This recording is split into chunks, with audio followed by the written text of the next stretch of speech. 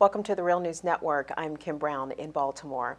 In the summer of 2015, scientists from the National Oceanic and Atmospheric Administration published a scientific paper correcting previous data on ocean temperatures since 1998, suggesting that sea temperatures were almost double the temperatures of previous NOAA findings. Now, the updated research caused an uproar from climate change deniers who had actively publicized the previous finding as a global warming pause or climate change hiatus.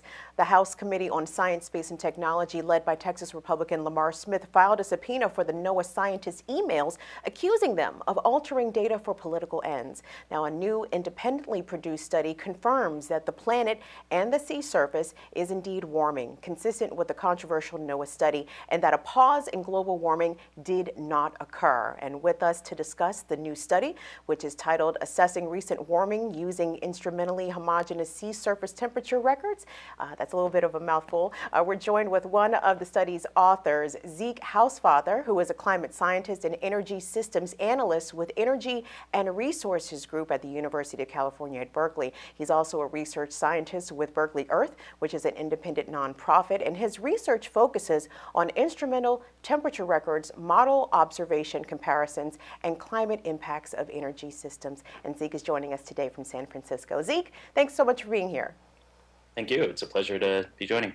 So Zeke, according to NASA scientists, that 2016 is indeed set to be the warmest year on record since 1880, when global record keeping began. Now, this would mark the 5th time in the 21st century that a new record high annual temperature has been set. And to date, including 2015, 15 of the 16 warmest years on record have occurred during the 21st century. So Zeke, based on your study and NOAA's, can we say with certainty that a pause or a hiatus in global warming did not occur between 1998 and 2013, as climate change denier would have us believe?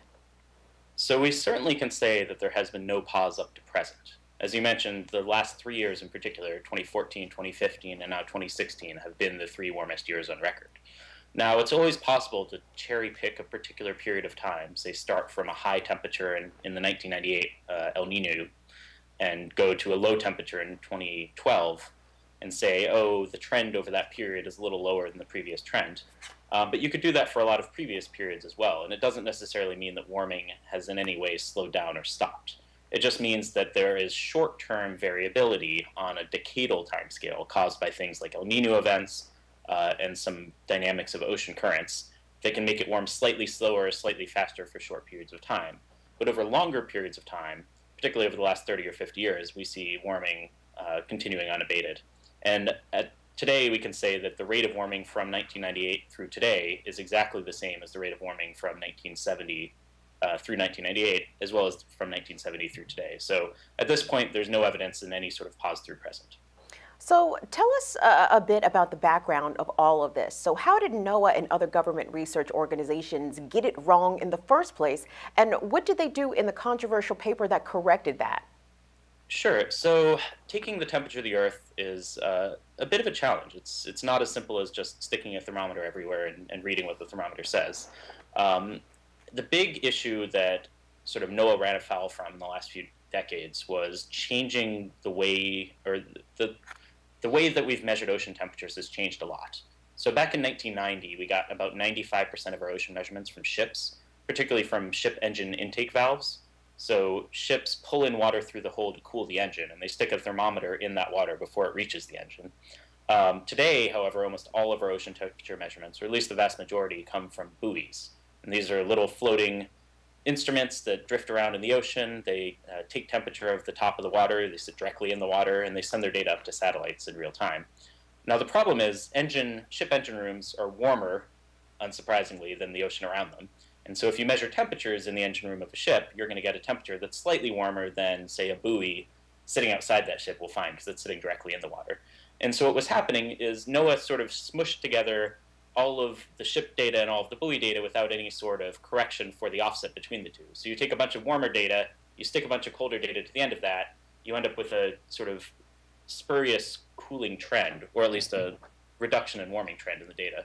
Whereas if you just look at the ship data, or if you just look at the buoy data, each of them is warming apace. It's when you try to combine them without accounting for the fact that each instrument reads temperature a bit differently, that you get a cooling bias. So that was the big factor behind uh, the underestimation of temperature in recent years by NOAA. And so what their scientists did in 2015 is two things. One, they corrected for that offset. So they said, okay, whenever we are measuring data from ships, it's about 0.12 degrees centigrade, it's almost 0.2 degrees Fahrenheit warmer than we'd get from a buoy measurement. So we're going to take that into account when combining these measurements together. The other factor that they did was, or the other thing they did was they decided that the buoy data was more reliable than the ship data. So every ship is different, travels at a different speed, has a different hull depth, and all of those things will affect how temperatures are read. Whereas buoys, they're all the same instrument. They're specifically set up to measure temperatures globally. And so NOAA decided that if there's a ship and a buoy in the same general part of the ocean, they're going to prefer to use the data from the buoy over the ship. And so those are the two things that combined led to a significant increase in the estimated rate of warming. So how are you and your colleagues able to verify the NOAA findings? So as I mentioned earlier, one of the challenges with NOAA is they're trying to combine data from multiple types of instruments into a single record, which you need to do if you want to have a long-term record back to, say, 1880. But whenever you do that, it involves judgment calls of how to adjust for changes from one instrument to the other. Our sort of big idea was, what if we don't combine data from multiple types of instruments? So the period at which everyone's focusing, the last 20 years, we have a wealth of new ocean temperature data that we've never had before, from satellites, from buoys, from robotic Argo floats, these neat robots that dive deep down in the ocean and come back up. And we have enough data now that we can create a global sea surface temperature record just from buoys, without any ships or any other instruments involved. We can create a record just from satellite data without using anything else. We can create a record just from these Argo floats without using anything else. And the benefit of these instrumentally homogeneous records, as we call them, is they don't require any adjustments for changing measurement types. And when we compare these three records we created to the old NOAA record and to the new NOAA record, we find that they agree almost perfectly with the new NOAA record, and they show a strong cooling bias in the old NOAA record. From a scientific standpoint, they also, scientifically important standpoint, they also show a significant cool bias in some of the other ocean data sets, like the UK Hadley Center's data set, which is widely used. And that means that a couple of the global temperature records that use the Hadley's data set right now are running too cold compared to the ones that use the more accurate NOAA data set. So generally, Zeke, have the methods improved for verifying climate change data in research? Definitely. I mean, we have much more and much higher quality data today than we've ever had before. We've invested a lot of money in automated measurement systems that are widespread around the Earth's ocean, as well as in the air above us through satellites. And we can be a lot more confident in temperatures in the last, say, 20 years because of this wealth of data than before that period. I mean, that said, we still have a high confidence that our estimates of temperature change since 1880 are correct, plus or minus maybe 5% uncertainty. It's just in the last 2 decades we eliminate most of that uncertainty. So we're very certain about what's happened in the last 20 years.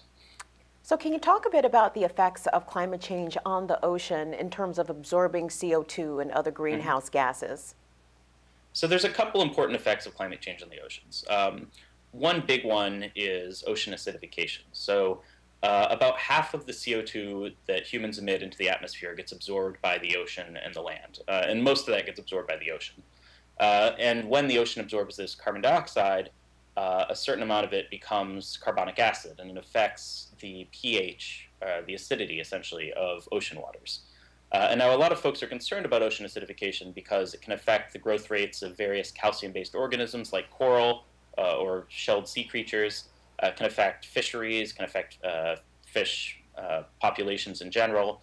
And so there's a lot of concern about how the changing acidity of the ocean will affect ocean life in the future. Another issue that happens with climate change in the oceans is simply the ocean's water is getting warmer. And a lot of organisms, particularly in the tropics, are very sensitive to small changes in temperature. So coral reefs, for example, on average, the difference between summer and winter temperatures in places with coral reefs is about 2 degrees. And so they're really not adapted for temperatures widely outside that range. And so we saw this year, for example, we lost upwards of 15% of all the world's coral reefs due to coral bleaching, where the temperature got so high that the organisms that live in the coral that help provide food to the coral polyps died. The corals turned white, bleached, and large portions of the Great Barrier Reef, for example, are now dead. Now, these reefs can recover given enough time, but the problem is what is an extreme event in, say, 2016 is going to be an average year by 2025. And so when we start having these extreme heat events every single year, and they become the new normal, it's really hard for coral reefs and other ecosystems to recover. And then finally, the third thing we have to worry about with the oceans is sea level rise. So climate warming affects the oceans in two ways. One is it melts land-based ice, so ice sheets, glaciers, and that water runs into the ocean, contributes to rising sea levels. The other thing is that as water warms, it expands. Warm water takes up more space than cold water. And so as the oceans warm, they also just expand due to the expansion of water itself. And so there's still a fair amount of uncertainty in how much sea level rise we can expect globally in the next century. But the latest models tend to suggest somewhere in the range of 1 to 3 feet of sea level rise if we continue emissions unabated without changing our behaviors in the next 100 years. And 1 to 3 feet of sea level rise could cause serious flooding and damage to a lot of places, and a lot of coastal cities would be partially underwater. It would also make storm surges that much more dangerous. Because now if the storm surge comes 2 feet below the top of the levee, if we have 3 feet of sea level rise, it's going to be over the top of the levee. And so there'll be a big need to invest in additional coastal defenses and things like that. All very sobering information there, Zeke. So could we reach a point where the oceans can no longer absorb any more CO2? And if so, what would the effect be on the Earth's atmosphere? So we'll never reach a point where the oceans can't absorb any more. That said, under higher levels of atmospheric carbon dioxide, like we might reach by 2070 or 2080 if we don't reduce emissions, we could see a case where the oceans can't absorb as much anymore. So they start saturating. The surface waters absorb so much CO2 that they're not able to pull in as much as they used to. And in that case, our emissions would have a bigger effect on the atmosphere. So as I mentioned earlier, right now about half of the CO2 we emit stays in the atmosphere, the other half gets absorbed by the oceans and the land. In a world where we emit so much that the oceans saturate, then we'd end up with less than half, maybe only 40% or 35% of the CO2 being absorbed by these natural sinks, which would mean the amount in the atmosphere would increase more quickly, which would mean we'd have more warming of the land and of the ocean for that matter. And there's some feedbacks there that are a little worrisome because as the ocean warms, it also can absorb less carbon because warm water can hold less carbon dioxide than colder waters. And it makes it more difficult to reduce emissions in the future because the rate at which the ocean will be taking up emissions from the atmosphere will be slow for a long time. So let's shift gears a bit and discuss the political backdrop because now we have Republicans and climate deniers running all three branches of the U.S. government. President-elect Donald Trump and members of Congress have discussed eliminating the Earth Science divisions of NASA and NOAA. NOAA could also potentially be on the chopping block. So how important is the science that they do in terms of tracking climate change as well as extreme weather for independent research and also the American public? It's absolutely critical. I mean, none of us could afford to launch satellites that monitor the Earth. Pretty much all of our Earth observation systems that we have today are funded and provided by U.S. government agencies, almost all of them. Europe has a few, but the U.S. is really taking the lead in this. And the funny thing is, the word we've gotten from Donald Trump himself is that he's not sure about climate change. And if you're not sure about climate change, you need more observations, not less. You need to understand what's going on better, not cut all of our observation systems. So I feel like if people think climate change is more uncertain, they really should be focusing on getting better data, not getting rid of our ability to monitor it, because then we really won't know what's going on. It's definitely worrisome, particularly for folks working in those agencies who are, as our study showed, good scientists doing good work. They're not, politically motivated or trying to cook the books in any way. And hopefully at the end of the day, the cuts will be minimal. There are civil service protections. It's hard to completely change government agencies overnight. They're very large and slow-moving organizations. And even during the Bush administration, it wasn't great for climate research, but we didn't see wholesale upheavals. That said, back then, climate was less of a political issue. So it's definitely worrying. A lot of folks are hoping for the best and planning for the worst, and we will have to see what happens.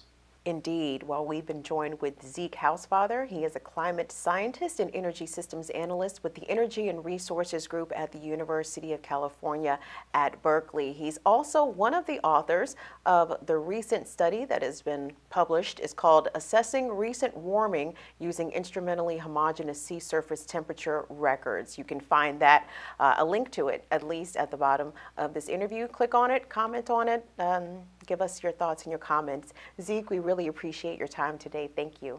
Thank you. And thanks for watching the Real News Network.